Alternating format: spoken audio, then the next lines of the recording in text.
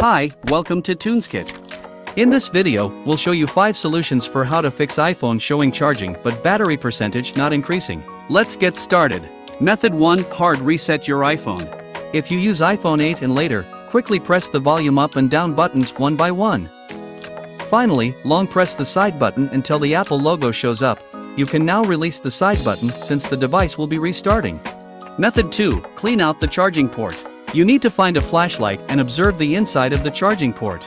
We recommend using an anti-static brush or a new one. Insert the brush into the charging port to clean the dust and debris.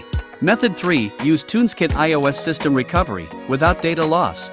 Neither of the first two methods worked, and I recommend you that use free third-party software to help you with this problem. It can fix 150 plus iOS problems and get your device back to normal without data loss. You can download it in the description below. Step 1. Click on the app's icon to launch it. Helped by an original USB or Lightning cable, connect your iPhone to the computer. You need to put your iPhone in recovery mode. Once done, go back and choose iOS System Repair. Then click the Start button to continue. Step 2. 2 repair mode options will display on the new interface. Select Standard Mode as your iOS repair mode. Then, tap Next. Step 3. Before hitting the download option, check if the firmware details match your device information. Then, click the download option to start the download process. Once the download is complete, hit the repair option. The TunesKit iOS system recovery will start to fix your iPhone. Just make sure your device is connected to the computer, and wait several minutes, your device will be fixed. Method 4. Update the iOS system version. Step 1. Open Settings on your iPhone and click on the General option.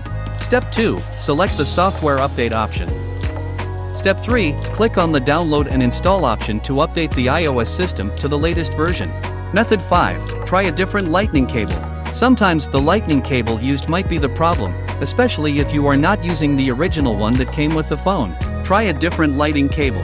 While you can try using other charging options like your car charger, laptop, or PC USB port, you can also try charging directly from the socket if you were using an extension. I sincerely hope that I can help you who are in trouble. If you found this video helpful, don't forget to like, subscribe and ring the bell. Let us know what tutorials you'd like to see next in the comments below. Thanks for watching. See you next time.